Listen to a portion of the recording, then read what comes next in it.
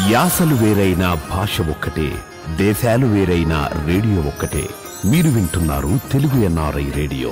ఇది ప్రవాసాంధ్రుల గుండె చప్పుడు. హాయ్, హలో, నమస్తే, good morning, good afternoon and good evening my dear మామాస్ and mummies. తెల్లారిందోయ్ మామా కార్యక్రమానికి స్వాగతం, సుస్వాగతం. ఇది లైవ్ షో, రికార్డెడ్ షో కాదు. ఎందుకంటే ఎన్ని వరదలు చేసినా, ఎన్ని మరదళ్ళు చేసినా నా షో మాత్రం స్టార్ట్ అవుతూనే ఉంటుంది. ఇప్పుడు సింహం వంటి చిన్నోడే వేటకొచ్చాడు, ఆ పాట నాకు బాగా ఇష్టం. అలా వినుకుంటూ వినుకుంటూ వినుకుంటూ ఇక్కడే ఉన్నాను, నేను ఎక్కడ పోలేదు. So my dear మామాస్ and mummies, అందరూ బాగానే ఉన్నారు కదా? నేను కూడా బాగానే ఉన్నాను. చక్కగా ఈరోజు 2 గంటలు కాకుండా కూడా గంట సేపు మాత్రం మీతోటే ఉంటాను. అండ్ అలాగే శ్రావణ మాస ప్రారంభ శుభాకాంక్షలు మీ అందరికి కూడా. లక్ష్మీదేవి ఆశీస్సులతో మీకు అంతా శుభం జరగాలని చెప్పేసి కోరుకుంటూ శుభ శుక్రవారం మామా కార్యక్రమానికి స్వాగతం, సుస్వాగతం. అండ్ ఇప్పుడే అలర్ట్ అండ్ బ్రేకింగ్ న్యూస్. హైదరాబాద్లో మీ ప్రయాణాలు ఒక 1 అవర్ వాయిదా వేసుకోండి అని చెప్పేసి చెబుతున్నారనమాట. 1 అవర్ కాదు సార్, మినిమం ఇంకా 2-3 గంటలైనా వాయిదా వేయడానికి మేమే సిద్ధమే సార్. ఇన్ని రోజులు మాకు ఇంట్లోకి వెళ్ళడానికి, అంటే ఇంటి నుండి బయటకు వచ్చేటప్పుడు ఒక రకమైన ప్రాబ్లం. ఇప్పుడు హాయిగా వర్షం పడుతుంది కదా, ఆఫీస్లో లేట్ అయింది అని చెప్పుకోవచ్చు సార్. ఇంకొక మీరు గంట సేపు పొడిగించినా కూడా పెద్ద ప్రాబ్లం ఏం లేదు సార్ అని చెప్పేసి చెప్తున్నారనమాట. ఎందుకంటే అసలు ఏమన్నా వర్షం అండి, నాకు అర్థమైపోయింది. నేను 4 గంటలకు అలా బయటికి వెళ్ళి చూస్తే నల్లగా ఎక్కింది. ఆకాశం అంతా కారు మబ్బులతో నిండిపోయింది, మేఘావృతం అయిపోయింది, నల్లని మబ్బులన్నీ కూడా వచ్చేసాయి. చెప్పానమాట, ఇప్పుడు పడుతుందిరా వర్షము, ఇంకొక 10 నిమిషాల్లో వర్షం పడుతుంది, మామూలుగా ఉండదు అని చెప్పేసి నేను మా ఫ్రెండ్స్తో చెప్పానమాట. అందరికంటే ముందే నేను చదువుకున్నాను, అరే నేను అర్జెంటుగా ఒక 10 నిమిషాల్లో నేను మా ఆఫీస్కి వెళ్ళిపోవాలి, మీరందరూ ఇక్కడే ఉండండి అని చెప్పేసి నేను జంప్ అయిపోయాను.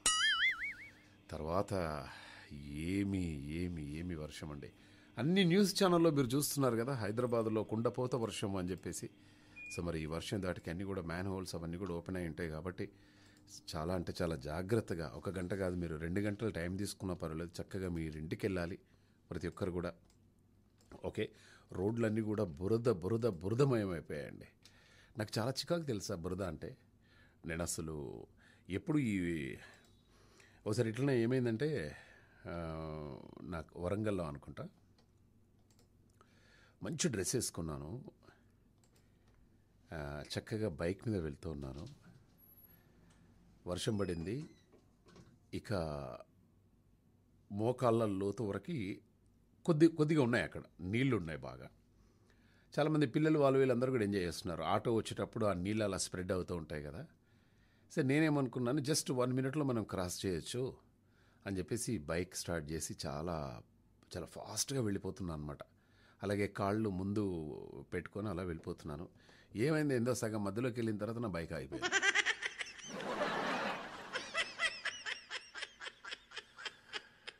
ఇక చూడండి, మోకాళ్ళ వరకు పాయింట్ తడిసింది, షూజు తడిసాయి, సాక్స్లు తడిసాయి, చికాకులు వేసింది.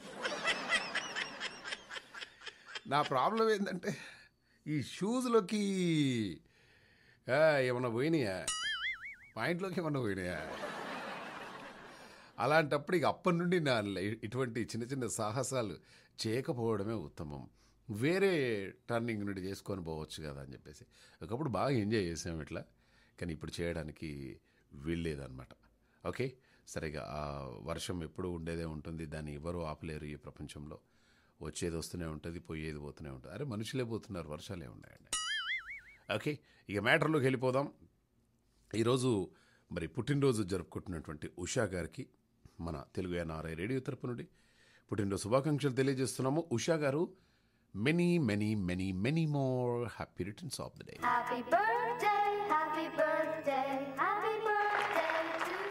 సో పెళ్లి రోజులైతే ప్రజెంట్గా తాజాగా నాకైతే ఏం అందలేదు.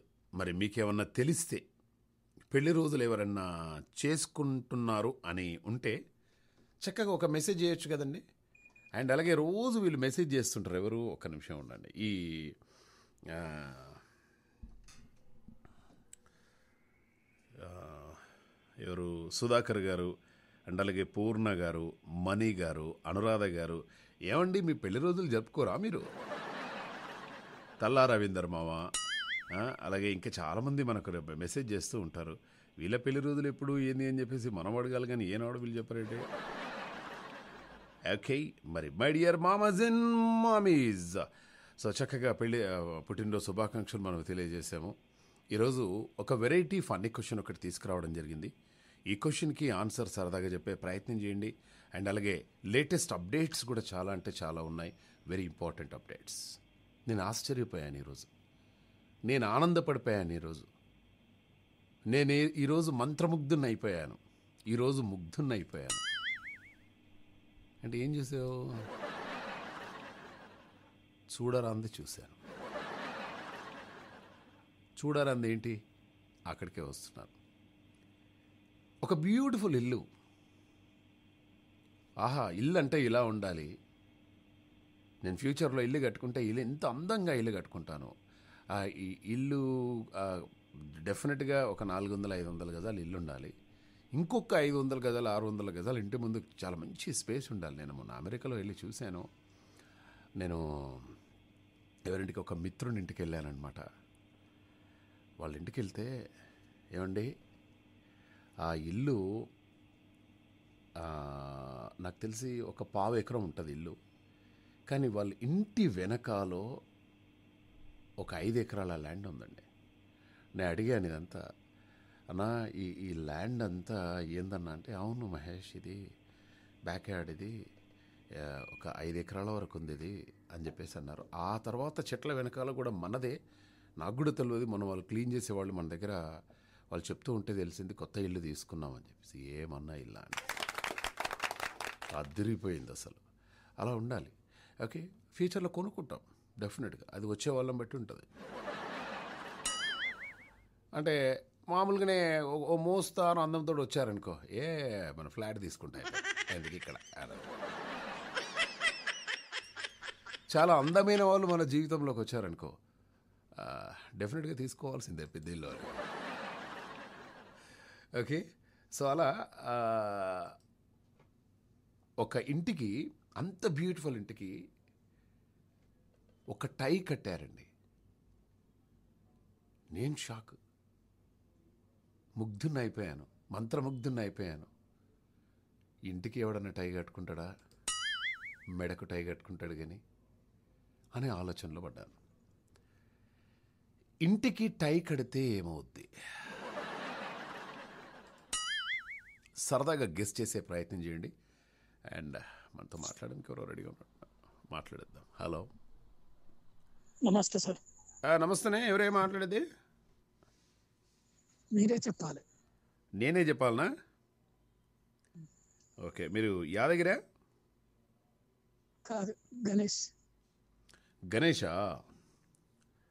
ఓకే, ఈ మధ్య గన్ పట్టుకుని కూడా తిరుగుతున్నావా ఏంది?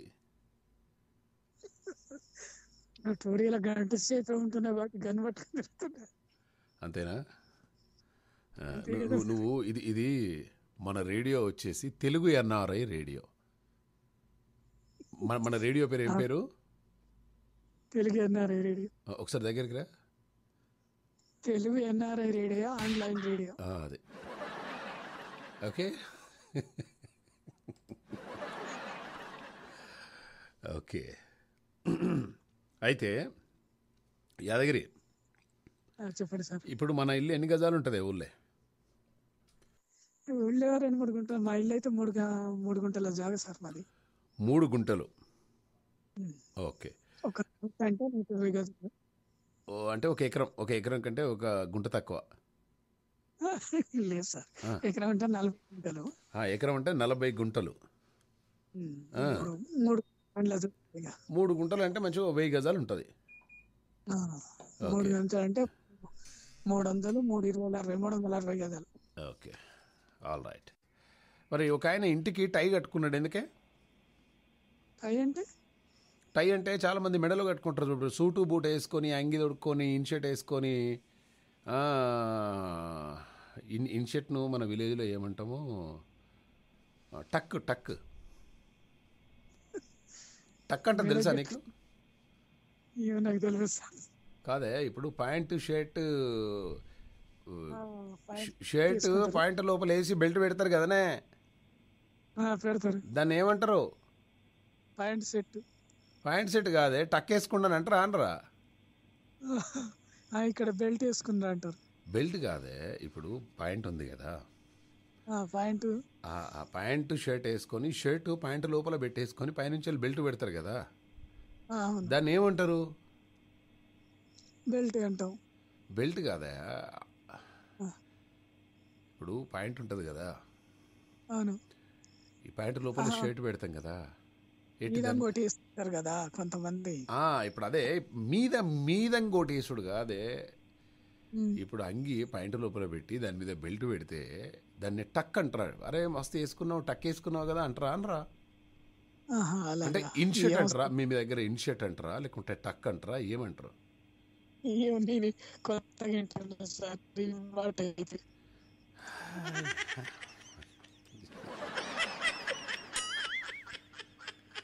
కొత్తగా వింటున్నావా అనే? నవ్వకుంటే టక్ అంటారే మీరు, నేను టక్ వేసుకున్నారు అని చెప్పేసి అంటారు అనమాట. అంటే నీకు తెలియదు కావచ్చు, ఇవన్నీ తెలుసుకోవాలి నువ్వు. మీ అల్లుడు వేసుకోరా రేపు టక్ వేసుకోడా? వేసుకుంటాడు, ఎందుకు వేసుకోడు? మరి టక్ అంటే తెలియదు అంటావు. నీకు టక్కులాడి అంటే తెలుసా? సార్ చెప్పి. మోటోలకి ఎవరికన్నా మిగిలిపో హలో, మోటోలకి ఎవరికన్నా మిగిలిపోవాల్సిన అంతేనా? నువ్వు నమ్ముతున్నావు? మా అంటే నాకు తెలిసి యాదాద్రి మండలంలో ఎవరి బావి దగ్గరనైనా మొగిలి చెట్టు ఉందా అని ఎవరైనా ఆరా తీస్తే డెఫినెట్గా మా బావి దగ్గర మొగిలి చెట్టు ఉంది అని గర్వంగా చెప్పుకుంటాను నేను. అవును సార్, అది మంచి సువాసన ఇస్తుంది. చాలా మంచి సువాసన వెదజల్లుతుంది. కాకుంటే అక్కడ పాములు ఉంటాయని చెప్పేసి చాలామంది అంటూ ఉంటారు. తాసుమావులు అయితే మరి మరి ఉండనే ఉంటాయి. తాసుమావులు అయితే మరి మరి ఉంటాయి. అదే కదా, పాములు కూడా ఆ స్మెల్కు దగ్గరికి వస్తాయని చెప్పేసి అన్నారు. బట్ ఎప్పుడు నేను మా నాన్నతోటి వెళ్ళేదన్నమాట. ఆ పువ్వు తెంపడం కూడా చాలా కష్టం. అది ఒక పెద్ద కట్టెతోటి ఇలా ఇలా ఇలా ఇలా అది మధ్యలో పడిపోతే ఇక అస్సలే రాదు. అందుకోసం అని చెప్పేసి అలా ఆ పువ్వుని, ఆ రెక్కలను కూడా, ఆ రెమ్మలను రెక్కలను కూడా చక్కగా వాళ్ళు మన బావి దగ్గరికి వచ్చిన వాళ్ళు కానీ మిగతా వాళ్ళు కానీ వాళ్ళు చక్కగా దాన్ని ఒకటి చేసుకుని వాళ్ళు నెత్తిలో పెట్టుకునేవాళ్ళు. ఎంత బ్యూటిఫుల్ పరిమళం తెలుసా అది. అవును సార్, అది నేను కూడా చూసి. మరి మొగిలి పువ్వు నేను ఎవరికి ఇవ్వాలి ఏంది, ఎవరికి ఎవరికి ఇస్తావు? అదే ఎవరికి ఇవ్వాలి ఏంది, ఎవరిస్తే ఎవరు తీసుకుంటారు. ఇప్పుడు ఎవరికైనా బాటపండి పోయేటోళ్ళు ఉన్నారనుకో, ఓ అమ్మా హలో ఈ మొగిలి పువ్వు పెట్టుకోరా అన్నావు అనుకో, నకరాలు చేస్తున్నావా, నాకెందుకు ఇస్తున్నావు గదే అని చెప్పేసి కూడా పెట్టుకుంటారు కదా. అందుకోసమే అడిగిన వాళ్ళకే ఇవ్వాలి అవును కదా. చేతిలో అంత పెద్ద మొగిలిపోయి ఉన్నది ఇవ్వచ్చు కదండి అంటే, అయ్యో తీసుకోండి పర్లేదు అని చెప్పేసి. ఈ రోజుల్లో ఏమన్నా కూడా అంటే మనం ఏం మాట్లాడినా కూడా కష్టమే అయిపోతుంది ఆ దగ్గరే. అవును సార్, ఒక్కొక్కసారి మంచి చేయబోయినా చెడడ్డం వస్తుంది. మంచి ఏమైనా కూడా చెడడం వస్తుంది. నేను ఇట్లనే మంచిగా ఉన్నావు ముద్దుగా అని చెప్పేసి అన్నాను, దానికి కూడా తప్పు తీసారు తెలుసా. అదే అంటున్నా. మనకు ఈ శ్రీనివాస్ అని ఉన్నాడు ఒక ఆయన, కాళ్ళ శ్రీనివాస్. చాలా రోజులైంది ఆయనతో మనతో మాట్లాడక. ఇప్పుడు యాదాద్రి జిల్లాలో మీదే ఊరు అంటారు సార్? ఒక్క నిమిషం. శ్రీనివాసు మామగారు, హలో. నమస్తే మామ. మామగారు నమస్తే. కాళ్ళ శ్రీనివాస్ గారు ఎక్కడ పోయారు సార్? కోదాట్లోనే ఉన్నాం మామ. మీరు ఎలా ఉన్నారు? కోదాట్లోనే ఉన్నావా? నేను గోదాట్లో ఉన్నా బావా. ఎందుకంటే హైదరాబాద్ మొత్తం ఇప్పుడు గోదాట్లాగా అయిపోయింది మావా. అదే చూస్తున్నాను టీవీలో. టీవీలో చూస్తున్నారు కదా, కనీసం ఇంతమంది ఉన్నారు. నేను హైదరాబాద్లో ఉంటా. హైదరాబాద్ మొత్తం వాగులు వంకలతోటి పొంగి పొర్లుతున్నారు. హైదరాబాద్ అంతా కూడా జల ప్రళయం అని చెప్పేసి ఇన్ని టీవీ ఛానల్స్ వస్తున్నాయి. కనీసం ఒక్కరైనా ఒక చిన్న వాట్సాప్ మెసేజ్ ఏమని, ఏ ఉన్నావా మహేష్, ఆర్ యు ఓకే అని ఒక్కరు పంపలేదండి మెసేజ్. ఒక్కరు పంపలేదు. మహేష్ ఎలా ఉన్నావు, ఆర్ యు ఓకే, హైదరాబాద్లో వర్షాలట, ఆర్ యు సేఫ్ అని ఒక్కరు పెట్టలేదండి నాకు మెసేజ్. ఏమవుద్దండి ఒక చిన్న మెసేజ్ పెడితే? రాఖీ పండుగ రోజు మాత్రం విపరీతమైనటువంటి హ్యాపీ రక్షాబంధనం ఇవ్వరండి, నాకు అర్థం కాదు.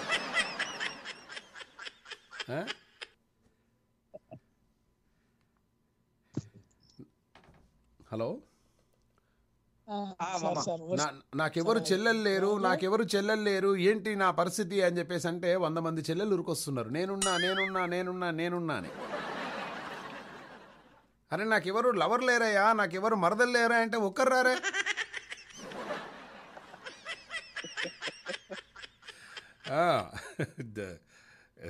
శ్రీనివాస్ గారు, మీరు ఓకే కదా, అంతా ఓకే కదా? ఓకే అండి. ఓకే. సో పెళ్లి చేసినప్పటి నుండి బిజీ అయిపోయినట్టున్నావు కదా? మీ ఇంట్లో ఏదో పెళ్లి జరిగినట్టుంది కదా ఇప్పుడు? మా ఇంట్లో జరుగుతూనే ఉంటాయి కానీ అంత ఇదేం కాదు, కానీ బాగా గోడౌన్ లో బాగా బిజీగా ఉంటుంది. గోడౌన్ లో బాగా బిజీగా ఉంటుంది. గోడౌన్ లో బిజీగా ఉంటున్నారా? ఓకే. ఏదేమన్నా రైసేనా ఇప్పుడు వచ్చేటి? ధాన్యం రావటం పోవటం. ధాన్యం దానంతలదే వస్తుంది, దానంతలదే పోతుంది. బట్ ఈ టైంలో ధాన్యం నిల్వ అనేది చాలా అవసరం మనకు. అందుకోసమే గోడౌన్స్ కూడా చాలా అవసరం. ఇప్పుడు గోడౌన్ నిండా ఏమున్నాయి? గోడౌన్ నిండా ధాన్యం ఉంది. అది వడ్లు, మొన్న సాంబలు, హెచ్ఎంటీలు, చింట్లు 3 రకాలు ఉన్నాయి. సాంబలు, హెచ్ఎంటీలు, చింట్లు. ఓకే. యాదగిరి మీరు పంపించి మీరు పండించేది ఏంటి? బీటీ సార్ మేము పండించేది. బీటీయా? బీపీటీ మీరు తీసుకోరా శ్రీనివాస్ గారు? ఎవరైనా వేసుకోవచ్చండి. మా దగ్గర మేము కొంటాం కాదు కదా, మా దగ్గర బస్తా కింద రెంట్ ఇచ్చి వేసుకోవటమే కదా సారు. నేను 55,000 పంట తీసినావా నువ్వు? 155 రోజుల పంటకాలం ఉంటది అది. అవును, 155 రోజులు. బీటీపీ, అదే సాంబా, అదే బీపీటీ అంటారు దాన్ని. అవును సార్. మొన్న మన ఇక్కడనే బీపీటీ అంటే నాకు గుర్తొచ్చింది. డాక్టర్ ప్రశాంతి బీపీటీ అని ఉంది. నేను ఇంట్లో బియ్యం అయిపోయినాయి, ఎట్లా ఏంది అని చెప్పేసి మెల్లగా పోతే మేడం కలిశారు. మేడం నమస్తే అండి అన్నాను. అంటే నమస్తే అంది. అన్న తర్వాత మేడం బియ్యం అయిపోయినాయి ఇంట్లో అన్న. అంటే బియ్యం అయిపోతే నాకేంటి సంబంధం అన్నదన్నమాట. మరి మీరే బీపీటీ అని పెట్టుకున్నారు కదా మేడం అని చెప్పేసి. ఒరే, బీపీటీ అంటే బ్యాచులర్ ఆఫ్ ఫిజియోథెరపీ రా, అది కూడా తెలియకుండా ఎట్లా అన్నదండి. అంటే మనం ఇటువంటి చాలా చాలా జాగ్రత్తగా ఉండాలి. మొన్న ఒకసారి గిట్లనే రాత్రి కొంచెం జ్వరం వచ్చినట్టు అనిపించేసింది. ఇట్లనే పోయినా, నర్సింగ్ హోమ్లోకి పోయి హలో ఎవరన్నా ఉన్నారండి ఇక్కడ, ఎవరన్నా ఉన్నారా, కొంచెం జ్వరంగా ఉంది, కొంచెం డాక్టర్ని పిలవండి అన్నాడు. అంటే ఉండ పోదా ఇంత జోకిన్ పో. అయితే ఏందా నీకేం కావాలి అది ఇది అన్నారు. అంటే మరి ఇక్కడ నర్సింగ్ హోమ్ అని చెప్పేసి రాసింది. అంటే నర్సింగ్ హోమ్ అంటే నర్సింగ్ హోమ్ కాదురా, నా పేరు నర్సింగు, ఇది హోమ్ అని రాసుకున్నా, ఇంట్లో తప్పేమున్నదిరా, ఇంతమంది వస్తున్నారే ఇంద్రా రోజు.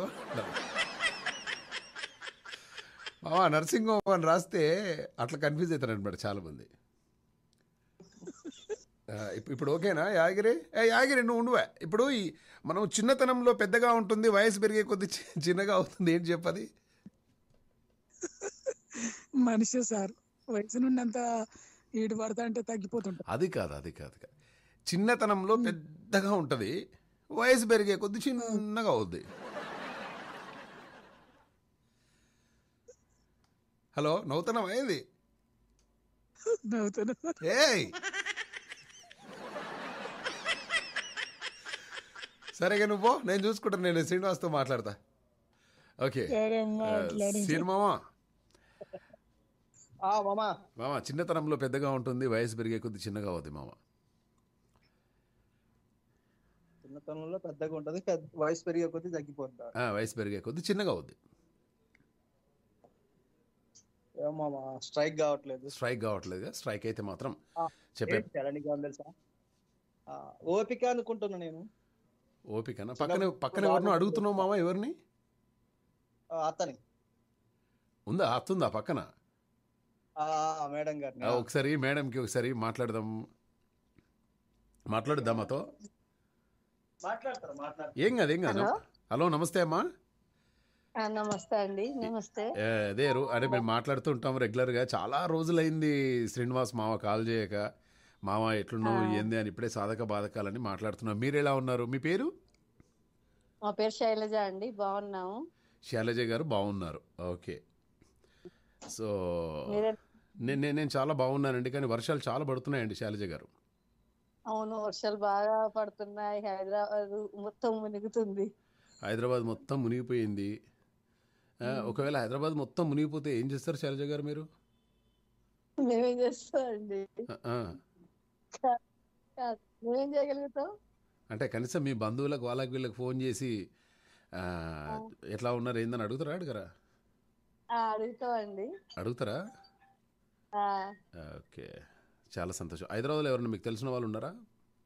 ఉన్నారండి, చాలా మంది ఉన్నారు. మా అక్క వాళ్ళు ఉన్నారు, మరుదులు ఉన్నారు, మా పిన్ని వాళ్ళు ఉన్నారు, రిలేషన్స్ చాలా మంది ఉన్నారు హైదరాబాద్ లో. దాదాపు ఇప్పుడు అంతా హైదరాబాద్ లోనే ఉంటున్నారు కదండి, జాబ్స్ పర్పస్. మా ఆడపడుచుకోళ్ళు, మా ఓనరు, చాలా మంది ఉన్నారు హైదరాబాద్. ఏమండి శైలజ గారు, మీకు హైదరాబాద్లో ఎవరైనా తెలిసినారంటే మా అక్క ఉన్నది, మా బావ ఉన్నారు, మాకు తెలిసిన వాళ్ళు ఉన్నారు, వాళ్ళకి తెలిసిన ఉన్నారు అని చెప్పేసి, కానీ శ్రీనివాస్ గారి వాళ్ళ ఫ్యామిలీకి సంబంధించిన వాళ్ళు ఒక్కరు లేరని మీరు చెప్పట్లేదు ఏంటండి? ఇప్పుడు వాళ్ళ మా రిలేషన్స్ మా అక్కలిద్దరేనండి, మిగతా వాళ్ళంతా వాళ్ళ రిలేషన్సే. మరి అట్లా నేను అనుకుంటా మొత్తం మీ వాళ్ళే ఉన్నారు పాపం. మరి మా మామకు సంబంధించిన వాళ్ళు ఎవరు ఉన్నారు? వాళ్ళు లేరా? నేను టెన్షన్ పడుతున్నానండి శైలజ గారు. లేదండి, అందరినీ ఓన్ చేసుకున్నది. ఇప్పుడు మర్చిపోయారు అంతా, వదిన అని అంటుంది అందరు ఇప్పుడు. అంతేనా? సూపర్. అంతేనా? ఓకే. శైలజ గారు ఏముండారు ఈరోజు? ఏంటండి? ఓకే అమ్మా, నో ప్రాబ్లం. మంచిగా మాట్లాడుతున్నారు. ఏముండారమ్మా ఇంట్లో? ఉదయం గోకరకాయ కర్రీ, ఓకే, గోంగూర, బెండకాయ కారం.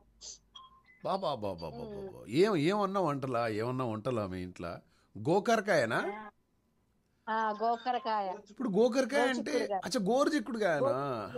నేను గోకరకాయ అంటే ఇదేం కాయ గిట్లుంది అని చెప్పేసి అనుకుంటున్నాను. గోరుచిక్కుడుకాయ అంటే గోకరకాయ అంటారండి, అందుకని గోచిక్కుడుకాయ. గోరుచిక్కుడుకాయ. తర్వాత బెండకాయ కారం.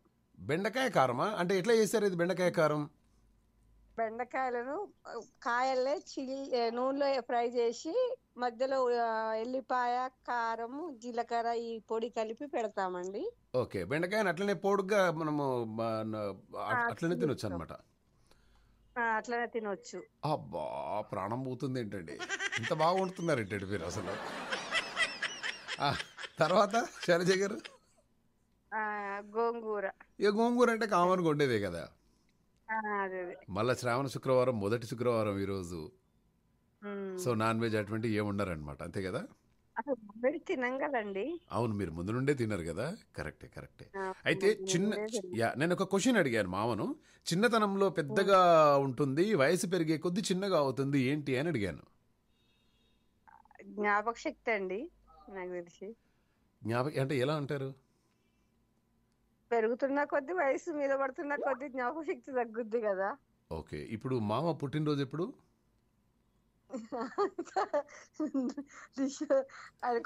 అది డేట్ ప్రకారం అయితేనేమో నవంబర్ 12 చేసుకుంటాడండి. తిథుల ప్రకారం చేస్తాడు. కోర్ల పన్నమి వెళ్ళిన తెల్లారి చేసుకుంటాడు.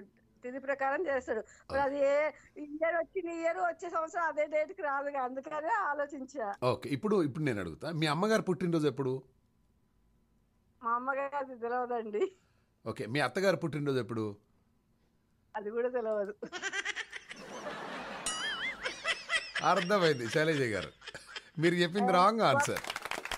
వాళ్ళకి తెలియదండి, వాళ్ళే చెప్పరు, నేనేం చెప్తా. అంతేనా? కనీసం ఏనాడన్నా అత్తగారు ఈరోజు మీ పుట్టినరోజు, మీకోసం బెండకాయ కారం చేసిన అట్లా పెట్టారా ఎప్పుడైనా? ఎందుకు మా పుట్టినరోజులకు పెడతామండి. ఓ, మీ పుట్టినరోజు ఇప్పుడు పెడతారా? పుట్టినరోజు, మా పిల్లల పుట్టినరోజులకి ఏదన్నా ఫంక్షన్ అయితే పిలుస్తూనే ఉంటాం, చేస్తూనే ఉంటాం. మేము 12 years కలిసే ఉన్నామండి. ఒక 6 years మేము ఇప్పుడు డివైడ్ అయ్యి ఉండి. అవునా? 12 సంవత్సరాల అత్తగారితో మీరు బాగానే కలుసున్నారమ్మా. అంటే అర్థమైపోయింది. ఈ లెక్కన మీరు ఎంత బాగా చూసుకుంటారు మీ అత్తగారిని అనే విషయం నాకు అర్థమైందండి. నిజంగా మీరు చాలా గ్రేట్ అండి శైలజ గారు. హలో, చెప్పండి. ఓకే, మీరు చాలా గ్రేట్ అండి నిజంగా, అత్తగారిని అంత బాగా చూసుకున్నారంటే. వండర్ఫుల్. అలాగే మరేమన్నా మీరు మంచి పాట ఏమన్నా కోరుతారా మన రేడియోలో? ఏం పాట వింటారు రేడియోలోనా? నాకు మౌనంగా ఎదగమని ఆ పాట ఇష్టం అండి, ఇప్పటి పిల్లల కోసం. ఓకే, ఎందుకు ఆ పాట అంటే ఇష్టం? ఎందుకు మౌనంగా ఎదగాలి? మనం ఎదిగినా కానీ మౌనంగానే ఎదగాలి. ఎదిగిన కొద్ది అంటే ఇప్పటి పిల్లలు ఓ గింత దానికి దాన్ని నాకు చెప్పడం రావట్లేదు. బాగా చెప్తున్నారు మీరు. కాకపోతే ఏంటంటే తల్లిదండ్రులను పట్టించుకోకపోవటం, జాబ్ పర్పస్ బయటికి వెళ్ళటం, భార్య ఒక్కటే అన్నట్టుగా కాకుండా మనం ఎంత ఒదిగి ఉన్నా తల్లిదండ్రుల ముందు వాళ్ళను కంటికి రెప్పలో చూసుకోవాలి, వాళ్ళ వయసు మీద పడ్డాక. ఓకే, అది ఎందుకంటే జనరేషన్ జాబ్స్ వస్తున్నాయి, చదువుకుంటున్నారు, చేస్తున్నారు, సెటిల్ అవుతున్నారు.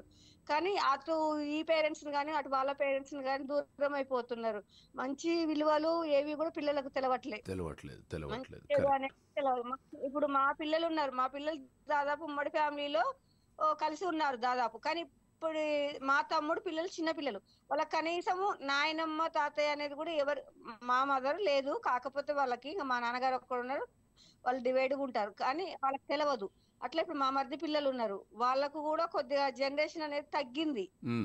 బయట సర్క్యులేషన్ ఎట్లా ఉండాలి పిల్లలతోటి, తల్లిదండ్రి ప్రపంచం తప్ప బయట ఇటు పెద్దమ్మ పెదనాన్న నాయనమ్మ తాతయ్య అమ్మమ్మ తాతయ్య పిన్ని బాబాయ్ అనే జనరేషన్ లేదు, తగ్గింది. కాబట్టి బయట దాని గురించి నాకు ఆ పాట అంటే బాగా ఇష్టం అండి.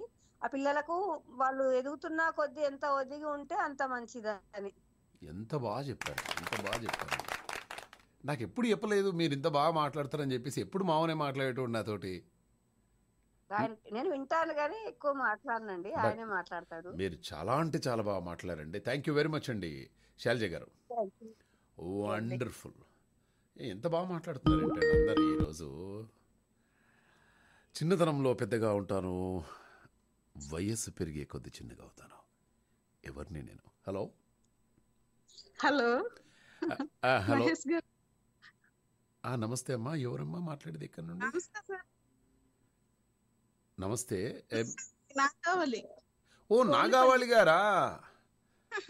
అయ్యయ్యో, నాగావళి గారు బానే ఉన్నారమ్మా? బాగున్నాను సార్. వెరీ నైస్ అండి, వెరీ నైస్. మీ ఆయన బాగున్నాడా? బాగున్నారు. ఓకే, ఎంత ఉంటాయి బ్యాంక్ బ్యాలెన్స్? ఎందుకు చెప్పండి. బ్యాంక్ బ్యాలెన్స్ ఎంత ఉంటుంది? ఊరికే అడిగానండి, ఊరికే అడిగాను. బానే ఉందా బ్యాంక్ బ్యాలెన్స్? అయితే బానే ఉందా? పర్వాలేదు. Okay, wonderful. ఇగో ఇట్లుండాలి. చాలా సంతోషం.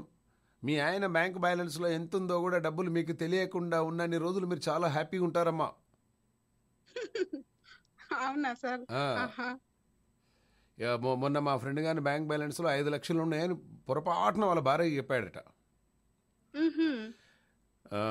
మరి ఆ ప్రస్తావన ఎలా వచ్చిందో ఏంటో అర్థం. ఏమండి మీ బ్యాంకులో ఎంత ఉన్నాయి డబ్బులు అనగానే, నా బ్యాంకులో ఆడికి అనుకుంటూనే ఉన్నాడట చెప్పొద్దు అని చెప్పేసి. చెప్పండి ఇప్పుడు మీరు చెప్తారా లేక నేను చూడను అంటే, మేబీ 5 lakhs ఉంటాయి కావచ్చు అని అన్న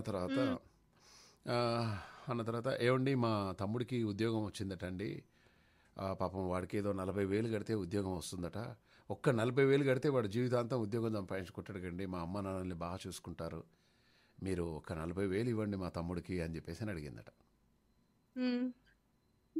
అంటే నా దగ్గర ఎక్కడ ఏ డబ్బు అంటే బ్యాంకులు ఉన్నాయి కదా తీ అని చెప్పేసి సరే అని చెప్పేసి ఆ 40,000 ఇచ్చిండు ఆయన. ఇచ్చిన తర్వాత ఏమండి మా చెల్లె వాళ్ళు ఇల్లు కట్టుకుంటున్నారు, మరి మనం ఏమన్నా ఇవ్వకుంటే బాగుండదు, అందరూ ఇస్తూ ఉన్నారట, వాళ్ళకి సాయం చేస్తూ ఉన్నారట, పాపం ఇల్లు లేదట, ఇన్ని రోజులు మా చెల్లె వాళ్ళ అత్తగారితో ఉందట, ఇప్పుడు అత్తగారితో డివైడ్ అయిపోయి సపరేట్గా ఉంటున్నారు, కాబట్టి ఇది మంచి టైం అండి, మనం ఇవ్వచ్చు, ఊకే గొడవలు జరుగుతుంటాయి వాళ్ళ ఇంట్లో, మీరు దయచేసి మా చెల్లెగారికి ఏమన్నా డబ్బులు సాయం చేయండి అంటే, నా దగ్గర ఎక్కడ ఉన్నాయి నాగవాలి డబ్బులు, నాకే చాలా ఇబ్బంది ఉంది అంటే, బ్యాంకులో ఆల్రెడీ ఉంది కదండి 4,60,000 ఉన్నాయి కదండి, 4,60,000 ఉన్నాయి, ఏమవుతుంది 1,60,000 ఇస్తే ఇవ్వండి. ఓరేయమ్మ సరే అని చెప్పేసి 1,60,000 వాళ్ళ చెల్లెకి పంపించినట్టుగా లాస్ట్కు 3 లక్షలు ఉన్నాయి. 3 లక్షలు అయిపోయిన తర్వాత ఏమండి ఇట్లా మా చెల్లె వాళ్ళు ఇల్లు షిఫ్ట్ అవుతున్నారు, వాళ్ళు అడ్వాన్స్ అడుగుతున్నారట, ఆ ఇంటికి మళ్ళీ ఇస్తా అన్నదండి తప్పకుండా, మా చెల్లెకి ఒక్క 90,000 కావాలటండి. అరే మీ చెల్లెకి 90,000 నేనేడు ఇవ్వాలని అంటే, బ్యాంకులో ఉన్నాయి కదండి. సరే చెల్లెకి 90,000 ఇచ్చారు. ఇక లాస్ట్కు మనోన్ దగ్గర 2,10,000 ఏమో ఉన్నట్టున్నాయి. ఈ 2,10,000 నుంచి ఇంకెవరో వాళ్ళ తమ్ముడికి ఏదో బైక్ కావాలండి అంటే 90,000 పెట్టి బైక్ కొనిచ్చిండట. వింటున్నారా అండి? వింటున్నాను, చెప్పండి. లాస్ట్ వాళ్ళ బంధువుల వారికి ఇంకెవరికో కావాలంటే మొత్తానికి 5,00,000కి 5,00,000 5,00,000కు 5,00,000 విడిచిపోయినాయి. ఇక ఆమె గత 4-5 రోజుల నుంచి ఏం మాట్లాడతలేదట. ఈయననే కాస్త దీనంగా బాధగా ఉంటుండట. ఆమె టీ కాఫీ తీసుకొచ్చినప్పుడు, ఏమండి డల్గా ఉంటున్నారేంటి, ఏమండి బాధగా ఉంటున్నారేంటి, ఏమైనా ప్రాబ్లమా అంటే, ఏం లేదు, ప్రాబ్లం ఏం లేదు, ఓకే అంటాడు. సో అందుకోసమే బ్యాంకులో డబ్బులు ఎప్పుడు మన ఫ్యామిలీ వాళ్ళకి చెప్పొద్దండి. సరేనండి, కానీ మీరైతే ఇస్తారేమో, కానీ మా ఇంట్లో ఆటలు సాగవుగా. అవునా? ఇక్కడ లేరు. ఇప్పుడు అయితే ఇప్పుడు ప్రాబ్లం ఏంటంటే, ఇప్పుడు ఆయన 5,00,000 ఇచ్చాడు, బరాబర్ బాగానే ఉంది. ఇప్పుడు ఈమె దగ్గరనే ఒక 5,00,000 ఉన్నాయి. ఇక ఆయన హలో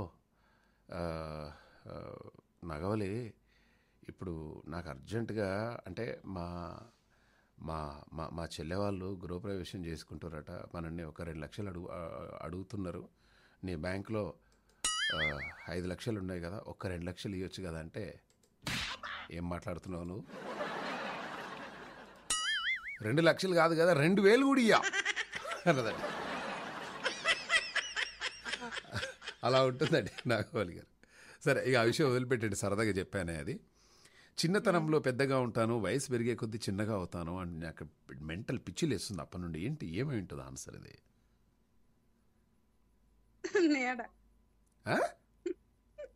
ఏమో తెలీదు సార్. ఆయన మేము ఒక ఆన్సర్ చెప్తే దానికి ఇంకో ఆన్సర్ మీరు చెప్తారు కదా, ఎందుకు చెప్పాలి? ఏదో ఒకటి చెప్పాలని చెప్పడం తప్ప ఏ ఆన్సర్ మేము చెప్పింది రైట్ అయింది 100కో 100కో ఒకటి, అందుకే చెప్పకపోతే మంచిది. ఈ రూట్లో వచ్చారా మీరు? సో నీడ చిన్నతనంలో పెద్దగా ఉంటుంది, నీడ వయసు పెరిగే కొద్ది చిన్నగా అవుద్దా? లేదు సార్, అది ఆన్సర్ కాదు, కానీ ఏదో ఒకటి చెప్పాలి. మనం ఏదో ఒకటి చెప్పి రైట్ అంటే నేను ఎట్లా ఒప్పుకుంటాను నేను దానికి? మళ్ళీ ఇది కూడా నువ్వే అంటున్నావు ఏదో ఒకటి చెప్పినా అని చెప్పేసి. మీరు ఒప్పుకోవద్దు సార్, ఒకవేళ రైట్ చెప్పినా అది మీ విషయంలో రాంగ్ అవుతుంది. మీరు అడిగారు కనుక నేను ఏదో ఒకటి చెప్పాను. నువ్వు ఆల్రెడీ డిసైడ్ అయిపోయావు అనమాట. ఎనీవే బాగుందండి, చక్కగా ఉంది నాగవల్లి గారు. ఏంటి శ్రావణ శుక్రవారం మొదటి రోజు కదా, ఏమేం చేశారు స్పెషల్స్ ఇంట్లో? స్పెషల్ ప్రెజెంట్ ఈ రోజు అయితే ఒకటే, నెక్స్ట్ వీక్ 2-3 చేస్తా. అవునా? ఏం చేశారు ఈరోజు? పులిహోర చేశారా? వండర్ఫుల్. మంచిగా మీ ఆయనకి ఏదైనా స్పెషల్స్ చేసి పెట్టుకోవచ్చు కదా, ఊకే ఈ పులిహోరాలు అవి ఇవి ఏముంటుందండి. ఎవరింట్లో చూసినా ఏం లేదండి. అంతా అంటే పెళ్ళికి ముందే ఏదైనా బాగుంటుంది కావచ్చు అండి. పెళ్ళి అయిపోయిన తర్వాత 10 రోజుల వరకు బాగానే ఉంటుంది కావచ్చు. దాని తర్వాత రొటీనే ఉన్నట్టుంది లైఫ్ అంతా. అంతేనా? లేదు సార్, మీరంతా మా లేడీస్ నే అలా డామినేట్ చేస్తారు, ఏదో ఒకటి అంటారు, కానీ మీరు అనుకున్నవన్నీ జరగవు కదండి. నేను ఎన్నో ఎంచుకున్నానండి నా లైఫ్లో. అంటే ఇటువంటి అమ్మాయి దొరుకుద్ది కావచ్చు లైఫ్లో. మార్నింగే 5 గంటలకు లేచి బెడ్ కాఫీయో బెడ్ టీయో నాకు ఇచ్చేసి అలా అంత బాగా చూసుకుంటారు కావచ్చు అని చెప్పేసి అనుకున్నాను. కానీ అటువంటి వాళ్ళు ఎక్కడ దొరకట్లేదండి.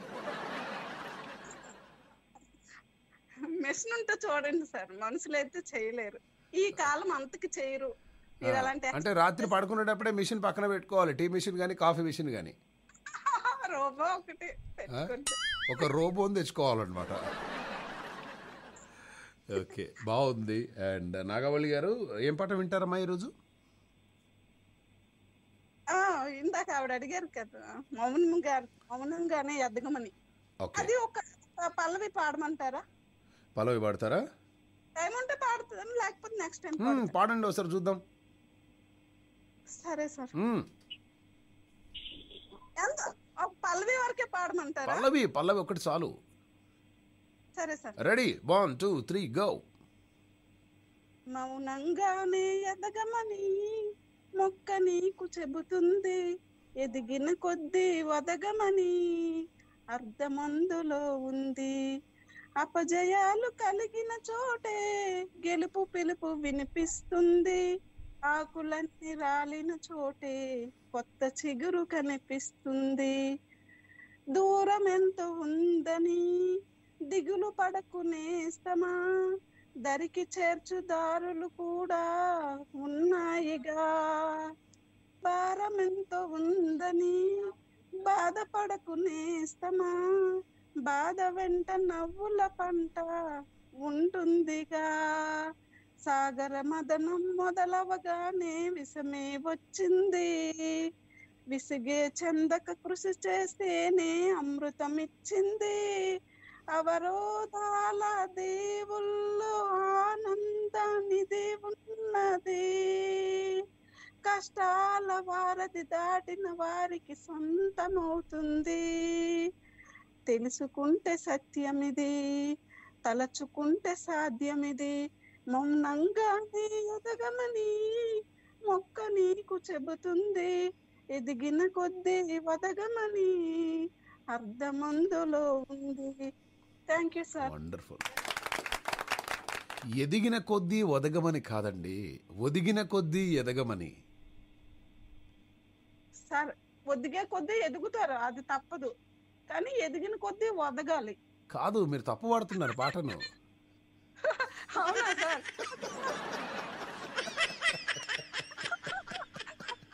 అయ్యో దేవుడా.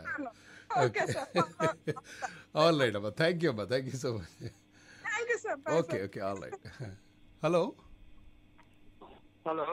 యా, నమస్తే అండి, ఎవరు మాట్లాడుతున్నారు?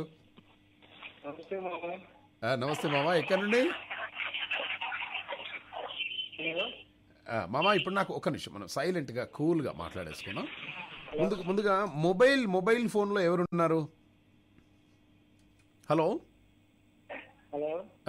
ఎవరు మామ మాట్లాడేది? హలో, ఎవరు మాట్లాడుతున్నారు? ఎవరు సార్ మాట్లాడేది? ఎవరు? సురేష్ మామ, నీ ఫోన్ కాస్త జాగ్రత్తగా పెట్టుకుని నాకు కాల్ చేయవా మామ, వినబడట్లేదు. మళ్ళీ ఒక్కసారి కాల్ చేయ, మీరు రేడియో వినుకుంటూ మాట్లాడుతున్నారు మామ, మళ్ళీ ఒకసారి కాల్ చేయ. యా, సత్యప్రసాద్ గారు. అయ్యో, నమస్తే అండి. నమస్తే. ఆహా, ఎన్ని రోజుల తర్వాత మనస్ఫూర్తిగా నమస్కారాలు తెలియజేసుకుంటున్నాను. ఆహా, ఎన్ని రోజులైందండి సత్యప్రసాద్ గారు. నేను ఇన్నాళ్ళు పట్టింది మీతో మాట్లాడటానికి, ధైర్యం చేయడానికి. ధైర్యం వచ్చి నిజం భయపడ్డాను మీతో మాట్లాడటానికి. మొత్తం ఆర్జేలు అందరితో మాట్లాడాను, కానీ ఆ కోరిక అలా ఉండిపోయి ఇవాళ ఏమైనా సరే శ్రావణ శుక్రవారం మంచి రోజు, మాట్లాడాలి. తిడితే తిడతారులే, కసురుకుంటే కసురుకుంటారు. అంటే చాలా మంది ఏమైపోయిందండి అంటే, తిడితే తిడతారులే అని మీరు ఆలోచనలో ఉన్నారు సత్యప్రసాద్ గారు. అంటే చాలామంది తిడతారేమో అని వాళ్ళు వీళ్ళు ఎవరు అనుకున్నారో నాకు తెలియదు. మీ ప్రాపర్ ఎక్కడండి సత్యప్రసాద్ గారు? ఈస్ట్ గోదావరి అండి, మండపేట అండి. మండపేటలో ఒక ఆయన మండపేటలో ఇలానే ఎప్పటి నుంచో హైదరాబాద్కి వెళ్ళాలని కోరిక అండి సత్యప్రసాద్ గారు ఆయనకి. హైదరాబాద్ వెళ్ళాలని కోరిక. అయితే కానీ హైదరాబాద్ వాళ్ళు తిడతారట అని చెప్పేసి ఆ మండపేటలో చాలా మంది అనుకుంటూ ఉంటారు అక్కడ. సత్యప్రసాద్ అండి? కాదు, ఆయన సత్యప్రసాద్ గారు కాదు. అయితే హైదరాబాద్ వాళ్ళు తిడతారట్రా, ఓకే హైదరాబాద్ ఎందుకు పోతావుతి అంటే, ఎందుకు తిడతారు హైదరాబాద్ వాళ్ళు అని. గురుగారు ఒక్క నిమిషం ఇది వినాలి మీరు, మంచి విషయం ఇది. అయితే చాలామంది వద్దు అన్నారట.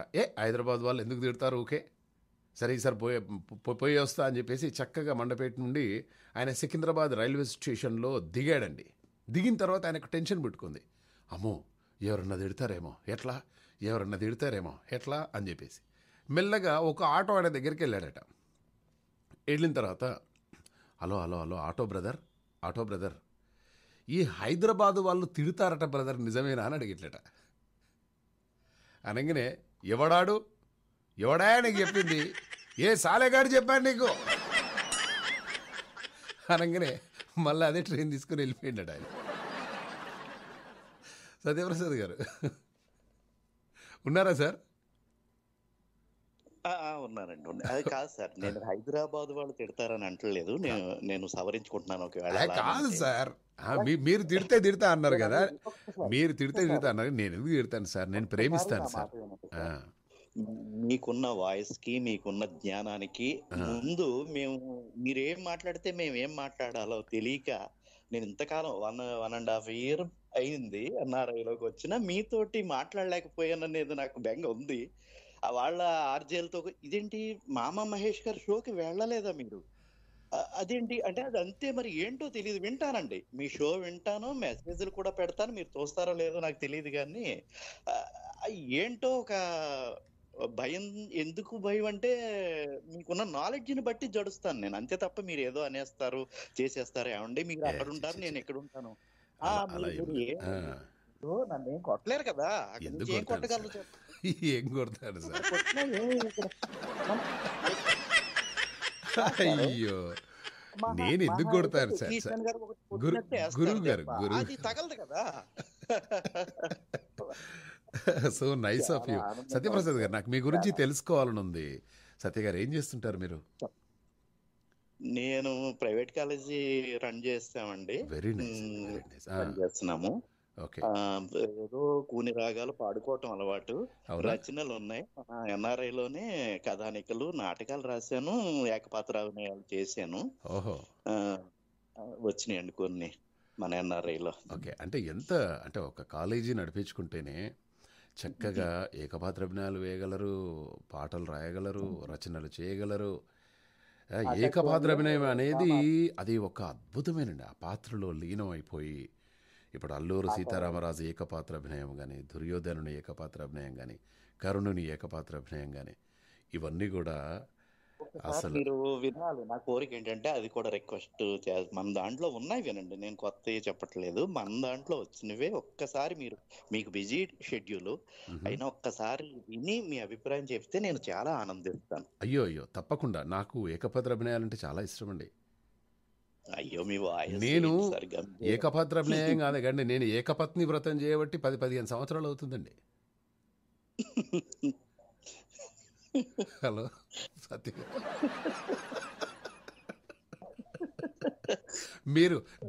మీరు ద్విపాత్రాభినయం కూడా చేస్తారా? ద్విపాత్రాభినయం కాదు సార్, ఇవాళ గౌతమ బుద్ధుడి మీద ఒక స్కిట్ రాశాను, మన NRIలోనే చేద్దామని రేడియోలో. వండర్ఫుల్, చెప్పండి. బహుపాత్రాభినయం అండి. ఓకే, బహుపాత్రాభినయం అంటే ఒక గౌతమ బుద్ధుడి పాత్ర, ఒక తోటమాలి, 2 ఆకతాయిలు, నలుగురు వెర్షన్ చేయాలని సాధన చేస్తున్నారు. అది ఇది ఎంతసేపు ఉంటుంది ఈ సాధన అంటే టైం డ్యూరేషన్ ద పీరియడ్ అండి. పీరియడ్ ఒక 12 మినిట్స్ అండి. 12 మినిట్స్ అంటే ఆల్రెడీ లైన్లో సాధన అనే అమ్మాయి ఉందండి. సరే అండి. మరి మీరు ఈ సాధన చేస్తే ఆ సాధన వెళ్ళిపోతే ఎలా? కొంచెం నాకు క్రిస్పీగా చెప్పగలరా? అలా కాదండి. అమ్మాయిలు లేరు సార్. అమ్మాయిలు ఉంటే పోనీ మీరు చెప్పినట్టే సాధన అనే అమ్మాయిని, పోనీ లేకపోతే ఇంకో పాత్ర రాస్తానండి, క్రియేట్ చేస్తాను సాధన. మీరు ఎప్పుడైనా ఏం చేయాలంటే నాకు కరెక్ట్గా ఒక 5 నుండి 6 నిమిషాల నిడివి గల ఏదైనా ఒక ఏకపాత్ర అభినయం కానీ లేకుంటే ఏదైనా కానీ, పోనీ ఒక చిన్నది ఒక పల్లవి ఒక వినిపించండి. ఏదైనా ఇంత మంచి వాయిస్ ఉంది మీకు, ఒక పల్లవి వినిపించండి గురువుగారు, వింటాను. పాట అండి? పాట పాడమంటారా? ఒక పాట పాడండి. ఓకే అండి. ధన్యుణ్ణి. నా పాట వింటున్నందుకు నేను ముందుగా అయ్యో మేము ధన్యులం సార్, మేము ధన్యులం సార్. ఒక జానపద గేయం పాడతానండి. మొదట జానపద గేయం అది. తర్వాత ఆకలి మీకు నా జోహర్లని ఒక ఫిల్మ్ వచ్చిందండి ఎప్పుడు, అందులో పెట్టారు ఇది. తర్వాత మోడర్న్ చేశారు కానీ అది వేరండి సాహిత్యం. మన ఎస్వి కృష్ణారెడ్డి చిమ్మప్పుడు శ్రీరామూర్తి గారు ఉన్నారు లైన్లో, శ్రీదేవి గారు ఉన్నారు, వాళ్ళందరూ వింటున్నారు, మిగతా వాళ్ళు కూడా వినే ప్రయత్నం చేస్తారు సార్. రెడీ అంటే సత్యప్రసాద్ గారు. మహేష్ గారు మన్నించాలి ఒక్క మాట. సత్యప్రసాద్ అద్భుతంగా పాడతారండి. మీరు విన్నారో లేదో నాకు ఆశ్చర్యంగా ఉంది.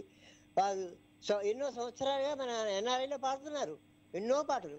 మరి నాకు సత్యప్రసాద్ గారి విషయం ఇప్పటివరకు ఆ ప్రస్తావన నాకైతే తెలియదండి. ఈ రోజే నేను ఆయన బహుముఖ ప్రజ్ఞాశాలండి. బహుముఖ ప్రజ్ఞాశాలి. వండర్ఫుల్ అండి. ఒక్కసారి విందాం సార్.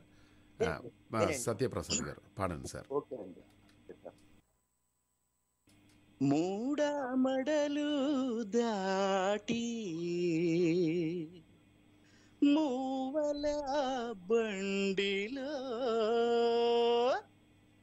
మూడమడలు దాటి మూవల బండిలో ముద్దుగా తెచ్చాను, మురిపాలు చేశాను చిలక,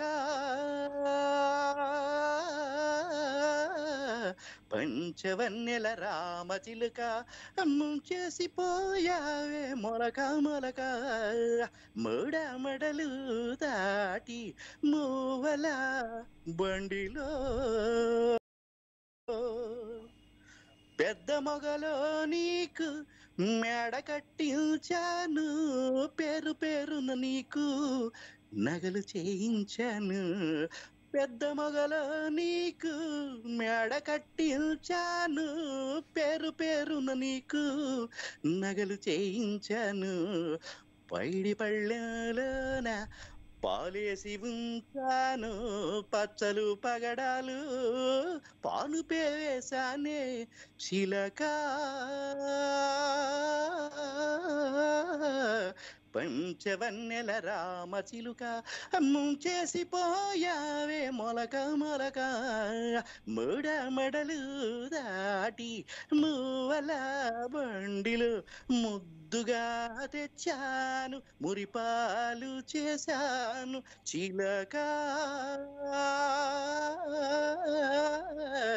పంచవన్నెల రామచిలుక ముంచేసిపోయావే మొలక మొలక, ఆ చిలక చిలక రామచిలుక, ఆ చిలక చిలక రామచిలుక. ఎంత అద్భుతంగా వాడారండి సత్యప్రసాద్ గారు. మీరు పాడుతుంటే మీ ముఖ కవలికలు ఎలా ఉంటాయి అని చెప్పేసి నేను ఆలోచిస్తున్నానండి. అంత అభినయించుకుంటూ మీరు కూడా పాడుతున్నట్టున్నారు కదా నాకు తెలిసి. Wonderful wonderful, super super. భావ ప్రకటన ఉండాలి. భావ ప్రకటన లేనప్పుడు ఆ పాట జీవించదు అని మీలాంటి వాళ్ళు చెప్తే చాలా మంచి పాట పాడి వినిపించారండి చాలా రోజుల తర్వాత. సత్యప్రసాద్ గారు రెగ్యులర్గా కాల్ చేస్తూ ఉండండి సార్. మండే రోజు మనం మాట్లాడుకుందాం మిగతా విషయాలు, సరేనా? వండర్ఫుల్. నమస్కారం గురువు గారికి, ఇంకా శ్రీదేవి గారు అయ్యి ఉన్నారంటారు కదా, అందరికీ నమస్తే. Wonderful sir. గురువు గారు చిమ్మపూడి శ్రీరామూర్తి గారు, thank you sir. Thank you Satyaprasad గారు. చాలా అద్భుతంగా పాడారండి. చాలా అత్యద్భుతంగా పాడారు. సత్యప్రసాద్ గారు చాలా నాటికలు వేశారు. అసలు మీరు వేరే చాలా ఆశ్చర్యంగా ఉంది. మీ ఆర్కీవ్స్ లో ఉంటాయి. చాలా స్కిట్స్ వేశారు, చాలా నాటికల పాలు రాశారు, చాలా వాటిలో పాల్గొన్నారు. నాకు తెలియదండి, నాకు ఈ రోజే తెలుసు. నేను సత్యప్రసాద్ అంటే వేరే సత్యప్రసాద్ అనుకున్నాను. ఆయన ఇప్పుడు ఎన్ఆర్ఐ చేయబట్టి రెండు సంవత్సరాలు దాటింది. అవునా? 2 సంవత్సరాలు దాటింది. అయ్యయ్యో. ఎన్ఆర్ఐ అందరికీ తెలుసు. ఓకే, కొందరు వ్యక్తులు లేట్గా పరిచయం అవుతారు కానీ చాలా లేటెస్ట్గా ఉంటారు సత్యప్రసాద్ లాగా అట్లా. ఒకటి మీరు వాట్సాప్లో మెసేజ్ చూస్తుండండి కాస్త, అప్పుడప్పుడు మెసేజ్లు కూడా తెలుస్తుంటాయి. అంటే ఇప్పుడు సత్యప్రసాద్ గారు అయితే ఎప్పుడు చేయలేదు సార్ మరి, అంటే ఆయన రేడియో మొబైల్కి చేస్తున్నట్టున్నారు, రేడియో వాట్సాప్కి. నాకు నా నంబర్ తెలిసే ఆస్కారం లేదు. ఎందుకంటే నాకు కూడా అనుభవం అయింది. నా మెసేజ్ కూడా మీరు చూడరు ఎక్కువ. నేను నా పర్సనల్ మెసేజ్ నేను వాడట్లేదు సార్. నేను ఏం వాడతాను సార్, ఓకే. నేను మెసేజ్ చూసుకోవట్లేదు ఈ మధ్య. వాట్సాప్ మీనే విరక్తి వచ్చేసిందండి. మన చిమ్మపుడి గారు తెల్లారంగా లేవంగానే నన్ను ఏమండి నాకు అర్థం కాదు, ఒక 200 మంది గ్రూపుల్లో యాడ్ చేశారటండి నన్ను. 200 మంది గ్రూపుల్లో, ఒక్కొక్క గ్రూపులో 250 మంది ఉంటారు. ఒకరు ఫార్వర్డ్ చేసింది ఒకరికి. నా మొబైల్ అంతా కూడా నిండిపోయి నాకు రావాల్సినటువంటి అసలు మెసేజ్ రావట్లేదంటండి. ఇంకొకరు ఈ మధ్య ఇంకొకరు ఏం చేస్తున్నారు ఈ మధ్య, చిమ్మపుడి గారు ఒక గ్రూప్ క్రియేట్ చేసుకొని అడ్మిన్ నాకు అందులో మెసేజ్ పెట్టడానికి అవకాశం లేకుండా చేస్తున్నాడు గ్రూప్లో. అంటే ఇప్పుడు ఆ గ్రూపు అందరూ అడ్మిన్ ఏదైతే పెట్టాడో అదే చూడాలి, మిగతా సభ్యులు అందులో మెసేజ్ పెట్టడానికి వీల్లేదు. అటువంటిప్పుడు నన్ను యాడ్ చేయడం ఎందుకు?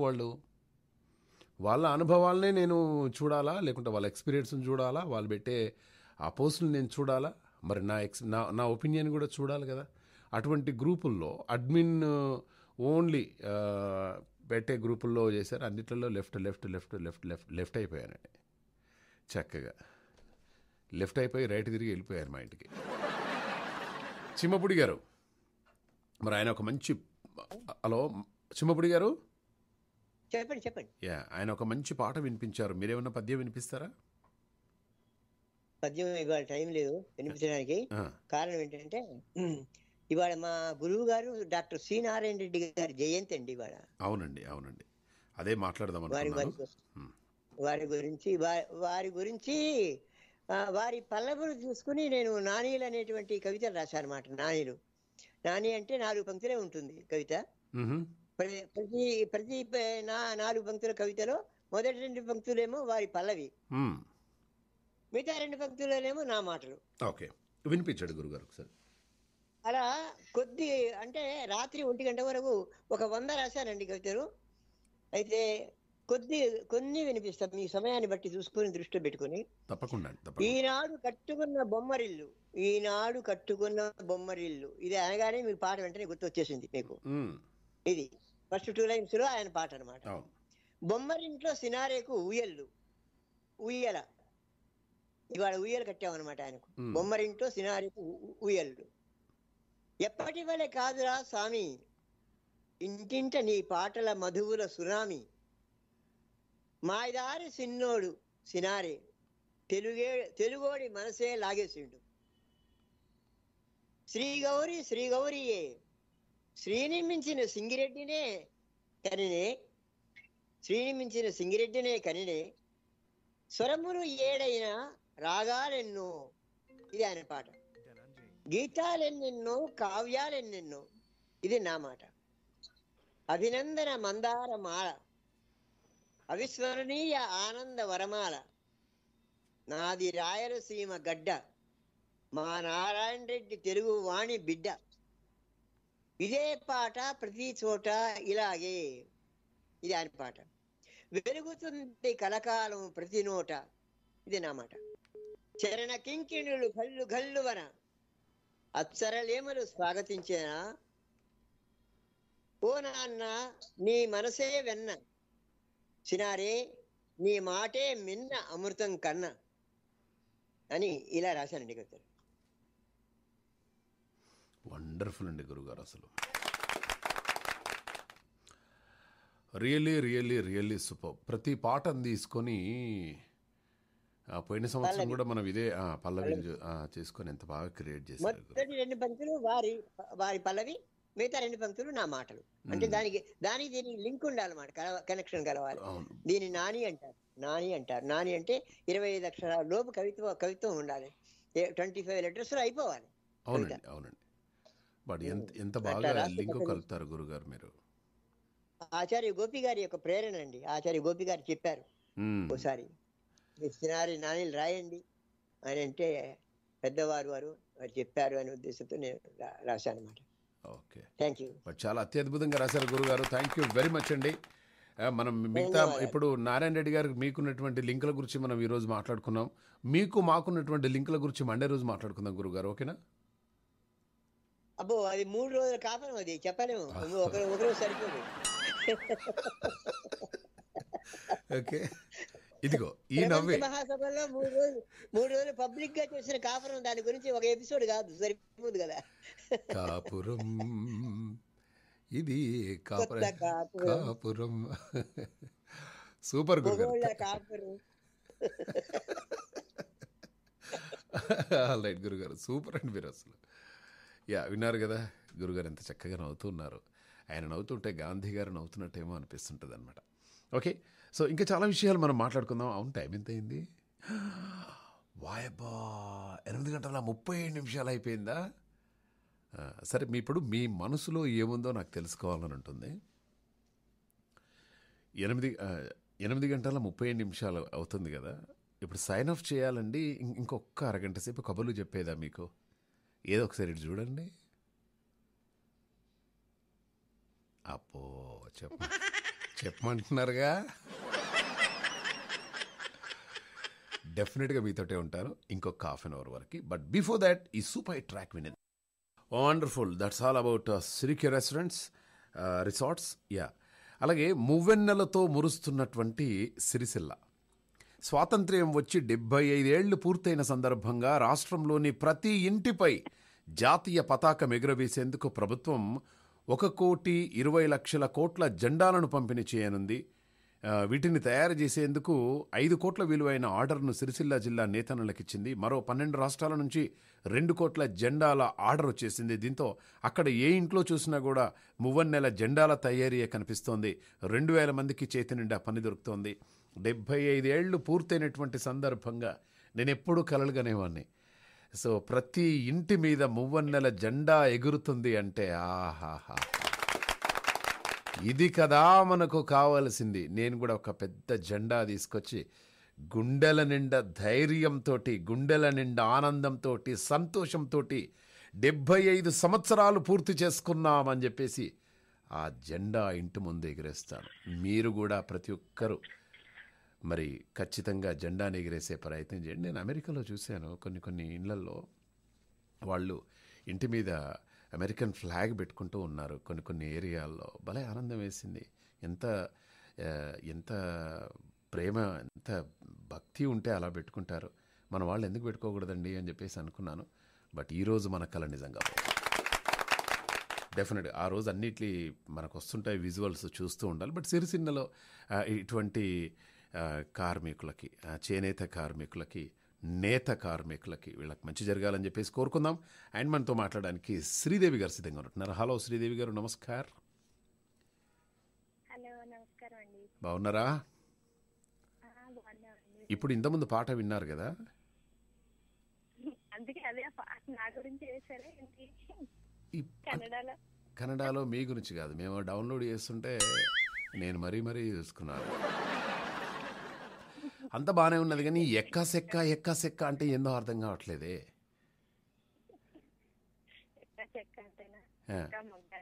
ఏమండి?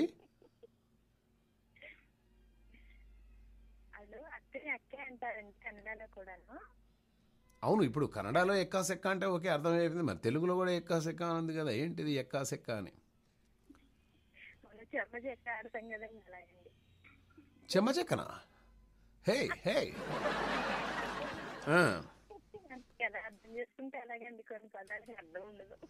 ఇప్పుడు ఈ హైదరాబాద్కు సికింద్రాబాద్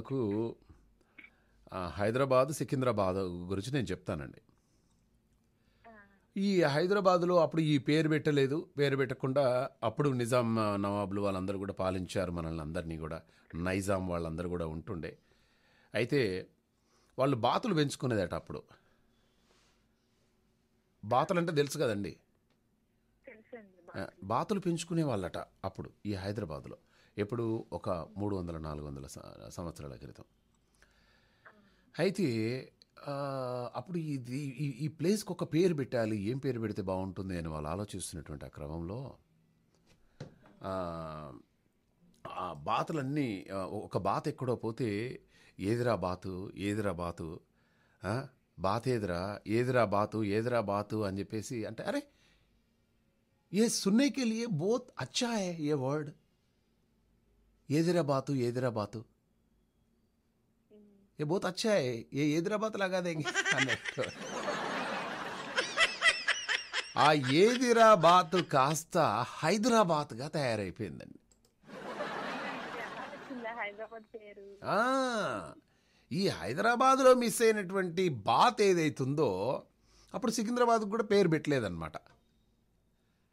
అయితే ఈ బాతు అక్కడ సికింద్రాబాద్లో దొరికిందట. అప్పుడు దానికి పేరు లేదు కదా. అప్పుడు వాడు బాతు దొరకంగానే సికింద్రాబాతు అన్నాడట. అప్పుడు అరే ఏబీ అచ్చాయ ఏబీ లాగాదేంగే అని చెప్పి సికింద్రాబాద్ అని. ఇప్పుడు దీన్ని బట్టి ఎక్కా సెక్క అంటే ఎందుకు వస్తారు చెప్పవా?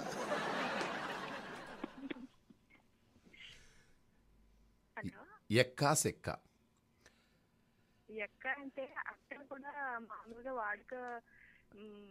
మామూలుగా పిలిచేటప్పుడు ఎక్క అని పిలుస్తారండి అక్కను కూడా. అవును, అది ఎక్క చెక్క అన్నది ఎక్క అంటే వేరే అర్థం వస్తుందండి. ఓకే సరే, మిగతా పెడార్థాలు అవన్నీ నాకు తెలియదండి. అయితే ఇప్పుడు మహేష్ ఇది ఎక్కుతావా ఎక్కవరా అంటే నేను ఎక్క అంటాం కదా, అర్థమైందా? మీరు బస్ ఎక్కుతారా ఎక్క అంటే నేను ఎక్క అంటారు కదా. అగో ఆ ఎక్క అన్నమాట. ఆ ఎక్క అండి. ఇప్పుడు సెక్క అని ఉందనుకో, హలో అవునండి, చెక్కతో ఇదివరకు కుర్చీలు పేట్లు అన్ని చెక్కతో చేయించేవారు కదా మంచాలు. అదేమో చెక్క, ఇది సెక్క. మరి సెక్క అంటే ఏంది? చెక్క అంటే ఏమో తెలీదు. పావు చెక్క అంటారు కదండి. పావు చెక్క అంటారా? ఒకసారి ఆ సార్ ఫోన్ నేనే మాట్లాడతా.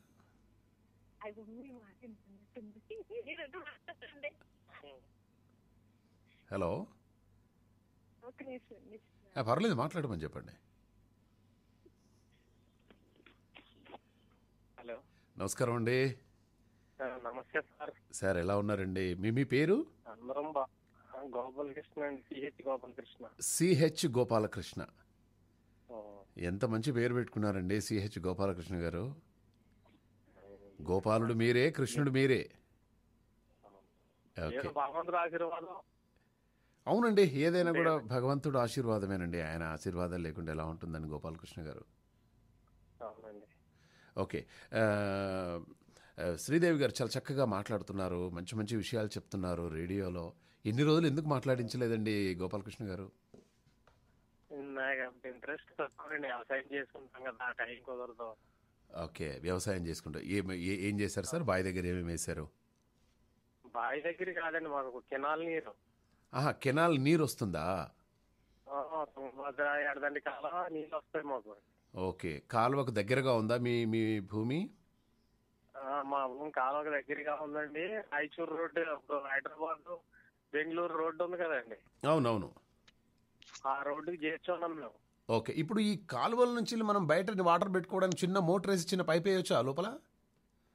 వేయొచ్చండి, మనకు అవసరం లేదు, మామూలుగా అవే పొడిచేస్తాయి నీళ్ళు చేలుకి. ఓకే, మరి ఇప్పుడు ఏమేమి పెట్టారు మీ ప్లేస్ లో?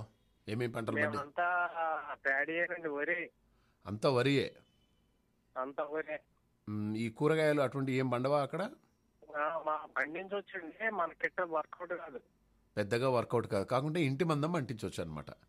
ఇంటి మందం పండించరండి ఇక్కడ ఎవరు. ఆంధ్ర కూడా చాలా మంది వచ్చాము, అందరం కూడా వరి పండించుకుంటాం అంతే. ఓకే ఓకే, ఇప్పుడు ఓకే, బాగుందండి, చక్కగా మంచిగా చేసుకోండి. అయితే ఎక్కా సెక్క అనేది నాకు అర్థం కాలే. ఎక్క అంటే ఇప్పుడు మనం బస్ ఎక్క, కార్ ఎక్క, రైలు ఎక్క అని చెప్పేసి అంటాం కదా. ఈ సెక్క అంటే ఏందండి? సెక్క అంటే ఏంటి? చెక్క కాని చెక్క అంటే పోక్ చెక్క.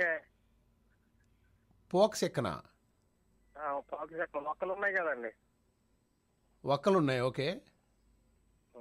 ఓ ఒక్కలనే పోక చెక్క అంటారా? ఓహో, ఇప్పుడు దొరికింది. ఎక్క సెక్క అంటే ఇక్కడ దొరకబెట్టే నువ్వు. ఇన్ని రోజులు నాకు అర్థం కాలేదండి గోపాలకృష్ణ గారు. బట్ ఎనివే చాలా చక్కగా మాట్లాడారండి. ఒక మంచి పాట ప్లే చేస్తాను మీకోసం. మీ అమ్మగారు ఎలా ఉన్నారు ఇప్పుడు? మా అమ్మగారు బాగున్నారండి. మొన్న మీ అమ్మగారు మాట్లాడారండి రేడియోలో, భలే ఆనందం అనిపించేసింది. అవునండి. కాదండి, మా నాన్నమ్మ గారు మాట్లాడారండి. వీళ్ళ తండ్రి గారి తల్లి ఉన్నారండి. వాళ్ళ? అవునండి అవునండి. నేను మీ అత్తగారు మాట్లాడారేమో అని చెప్పేసి నేను అనుకుంటున్నానండి. సారీ. మీ నాన్నగారు వాళ్ళ అమ్మ? అవునండి. వండర్ఫుల్ అండి. కృష్ణ గారు ఒకసారి మేడంకి ఇవ్వండి, శ్రీదేవి గారికి.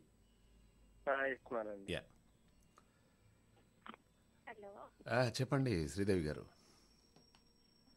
ఇప్పుడు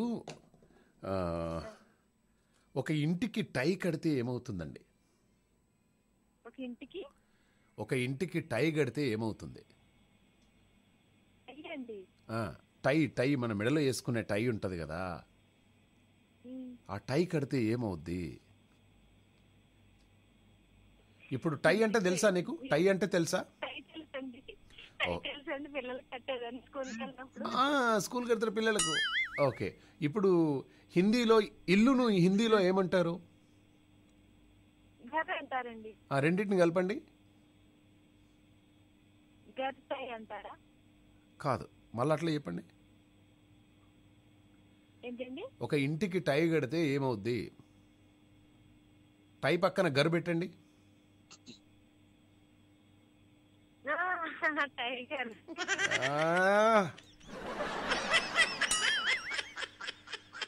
క్రూరంగా భయంకరంగా కనిపించే పులులు కూడా అందంగా అమాయకంగా కనిపించే మనిషి చేతిలో బలైపోతున్నాయి. అంతరించిపోతున్నటువంటి పులుల జాతిని సంరక్షించండి. ఈరోజు అంతర్జాతీయ పులుల దినోత్సవం జూలై 29.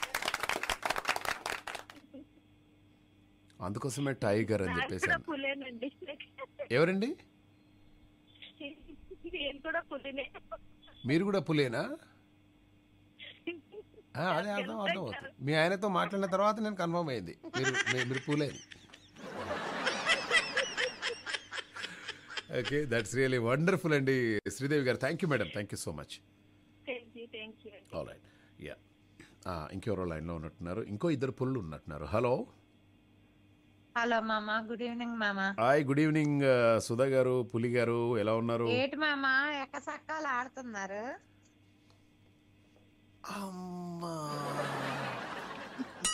ఆన్సర్ దొరికిపోయింది కదండి. ఏరా ఎక్సెకలు ఆడుతున్నావా?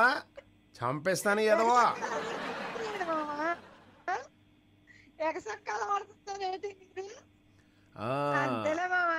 కొత్త నీరు వస్తే పాత నీరు పోవాలి కదా, అందుకే ఎక్కసెక్కలు ఆడుతున్నారులే.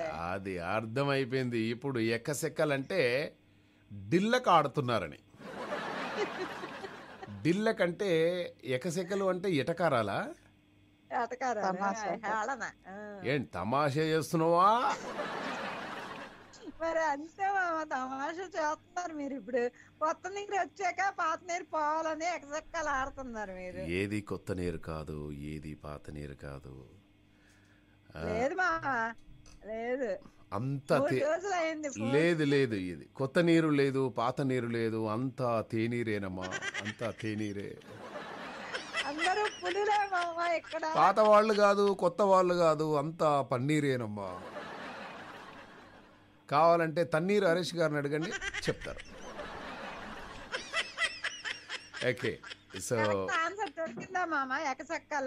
ఎకసెక్కలు అంటే ఇప్పుడు అర్థమైంది. But I know that word యాక్చువల్గా. ఎకసెక్కలు ఆడుతున్నావా? తన్ని మూల కూర్చుంటారు అంటారు. అది శ్రీకాకుళంలో ఎక్కువగా యూజ్ చేస్తుంటారు. ఎకసెక్కలు ఆడుతున్నావా అంటారు. అవును, నేను ఎక్క అంటే ఈ బస్ ఎక్కి కారెక్కి ఎక్కువ అలవాటైంది కాబట్టి. ఎకసెక్కాలంటే అదే వేళాకోళం అన్నమాట. వేళాకోళం ఇన్ని రోజులకి. ఎందుకంటే నాకు బాగా తెలుసు, నేను ఎక్కువ ఊత పదాన్ని వాడతాను. ఊత పదాన్ని వాడుతుంటాం. Very nice. కాకుంటే అర్థమైపోయింది. అయితే మన చిన్నతనంలో పెద్దగా ఉంటుందట, వయసు పెరిగే కొద్దీ చిన్నగా అవుతుందట. ఏంటండి మీకు ఐడియా ఉందా? ఏంటండి మామ ఒకసారి చెప్పండి. చిన్నతనంలో